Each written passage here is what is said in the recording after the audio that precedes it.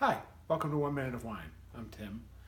Today I have Handcraft Dark Red Wine. This is a red blend from California, and as the name implies, it's on the darker side. Nice dark purple color to it. Get some chocolate, some plums on the nose.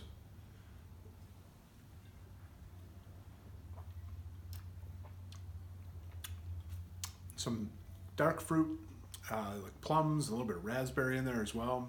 Really strong chocolate notes, kind of mid-palate, and a nice, smooth, easy drinking finish. This would be a good wine to have with some pizza or just casual dinner, spaghetti, maybe even some bolognese. So that's Handcraft Dark Red Wine in 1 Minute of Wine. Cheers.